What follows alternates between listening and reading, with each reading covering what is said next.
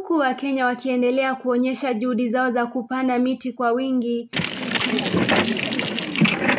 Mkewe mkuu wa mawaziri Mudavadi aliongoza hafla ya kupanda miti katika chuo cha mafunzo ya polisi wa utawala eneo la Embakasi, huku akiwarai Wakenya kuendelea kupanda miti kwa wingi ili kuvutia mvua na kutunza mazingira. Planting trees may seem like a small act, but its implications are profound. It is an investment in our environment, in our health, and in the future of our nation.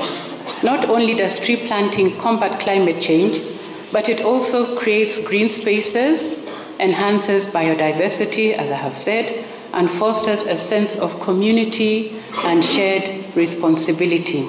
Wengine walihudhuria hafla hiyo walitoa wito kwa wananchi kuwajibika kutunza miti wanayopanda na kuhakikisha wamepanda angalau miti 300 kwa mwaka ili kufikia 30% ya upanzi wa miti katika kipindi cha miaka 10 ijayo na kuboresha mazingira. On all other police officers, wherever they are, even when you go to your home area, ukienda huko Geshagi, please make sure you also bring in the communities in whatever other community service we are going to undertake. In order to meet our target of 10%, 30% tree cover in 10 years, then we must grow what we have planted.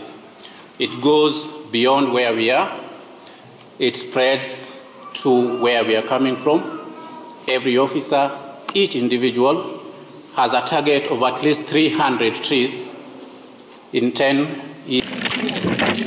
Ruth Ndanu, Undugu TV.